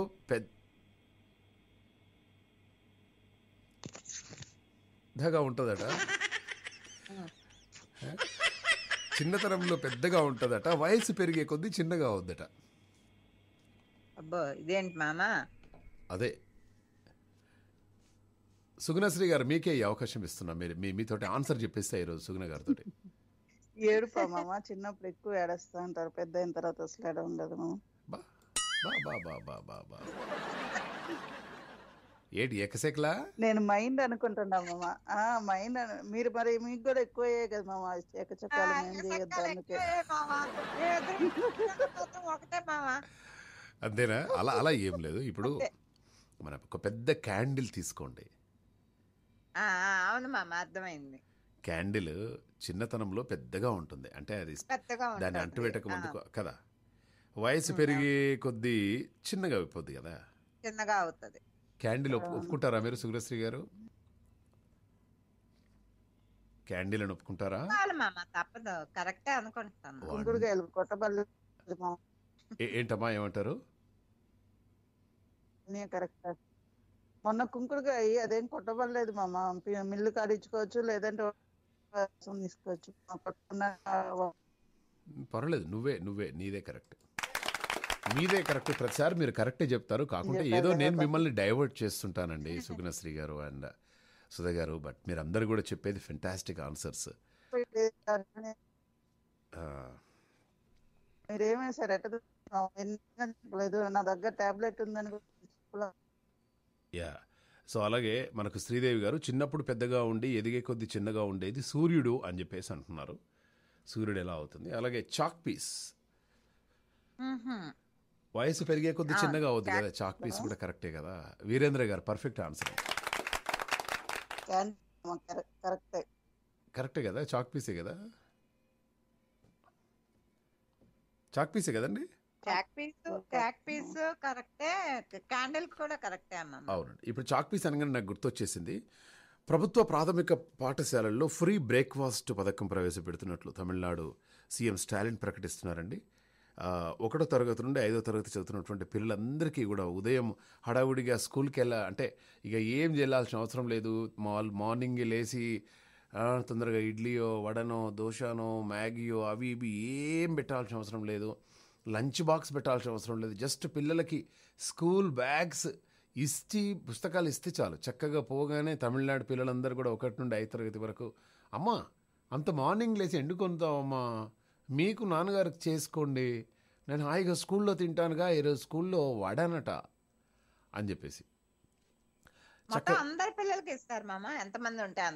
అంతమంది పిల్లలకు ఉచిత టిఫిన్లు ఇస్తున్నారండి, బ్రేక్ఫాస్ట్లు ప్రొవైడ్ చేస్తున్నారు. 1,20,000 మంది విద్యార్థులకు లబ్ధి చేకూరుస్తున్నారనమాట. ఉదయం హడావిడిగా పాఠశాలలకు రావడం వల్ల పిల్లలు టిఫిన్ చేయట్లేదని, అందుకోసమే ఈ నిర్ణయం తీసుకున్నామని చెప్పేసి చెప్తున్నారు వాళ్ళు. అలాగే పిల్లల శారీరక మానసిక ఆరోగ్యం కూడా చాలా ఇంపార్టెంట్ అని చెప్పేసి తమిళనాడు ప్రభుత్వం ప్రవేశపెడుతున్నటువంటి ఒక అద్భుతమైనటువంటి ఇది. పిల్లల గురించి ఎంత బాగా కేర్ తీసుకుంటున్నాయి, స్కూల్స్ ఎంత బాగా డెవలప్ అవుతున్నాయి. అలాగే విద్యా దీవెన, జగనన్న విద్యా దీవెన ప్రతి ఒక్క పిల్లోడిని కూడా స్కూల్కి రప్పిస్తూ ఉంది. అండ్ అలాగే ఇంకా చాలా బాగా అంటే పిల్లల గురించి ఆలోచిస్తూ ఉన్నారు ఇప్పుడిప్పుడు. అండ్ భలే ఆనందం అనిపిస్తుందండి. బ్రేక్ఫాస్ట్ ఇక స్కూల్లో పెడితే ఇంకేమున్నదండి, హాయిగా. నేను ఈ మధ్య వడ తినొద్దండి, వడ తినొద్దని ఎప్పుడు అనుకుంటాను నేను. హోటల్ వివేరాకి వెళ్ళాము ఒకరోజు. అది వడ తింటే బాగా హెవీగా అనిపిస్తుంది, అసలు తినొద్దు దాన్ని, ఆయిల్ ఫుడ్ అది ఇది అని చెప్పేసి. ఆడికి వెళ్ళగానే ప్రాణం పోయిందండి. అబ్బా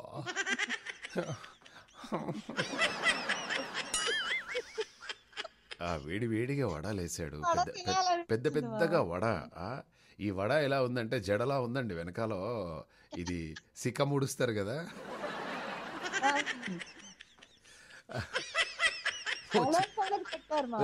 ఓ చిన్నపాటి సిగలాగా అనిపించేసింది. దాని సిగ ధరగా అవును ఇంతకీ దాంట్లోకి ఏంది మామ, సాంబారా చికెన్ మామ వడలోకి? వడలోకి చికెన్ అది ఇది నేను మార్నింగ్ హెవీగా తినా అండి. అక్కడ గట్టి చట్నీ ఒకటి ఇచ్చారు, దాని తర్వాత సాంబార్ ఇచ్చారు, దాని తర్వాత సాంబార్ బాగుంటది మామ. ఇంకేదో టమాటో చట్నీ అది ఇది ఇచ్చారు. అసలు ఎన్ని రోజులు అయిందండి ఈ వడ తినక. వడ తింటే చాలా పెద్ద సైజులో తినాలండి. ఈ చిన్న చిన్న వడలు చేస్తారు, నాకు అసలు నచ్చదు. కానీ చిన్నయే బాగుంటాయి మామ, పెద్ద లోపల పిండి ఉంటది మామ, టేస్ట్ ఉండదు. బట్ ఇది మంచిగా కాలుస్తున్నారు, మంచిగా కాలుస్తున్నారు. బట్ నాకు పెద్ద పెద్ద వడలంటే ఇష్టం అండి. అది నా మరి పెద్ద మనసు కదండి నాది కొంచెం. కాదు మామ, మీ పొడవుకు తగ్గట్టే కావాలి మామ. అదేనా? Anyway thank you so much అండి. మీ ఇద్దరికి కూడా ఎవరి ఆకారం తగ్గట్టుగా వాళ్ళకి కావాలండి. ఇప్పుడు సుగుణశ్రీ గారు ఉన్నారు, బక్కగా స్లిమ్గా ఉంటారు. పాపం ఏం తింటారంటే ఆమె ఏం తినదండి, పూరి తింటారు.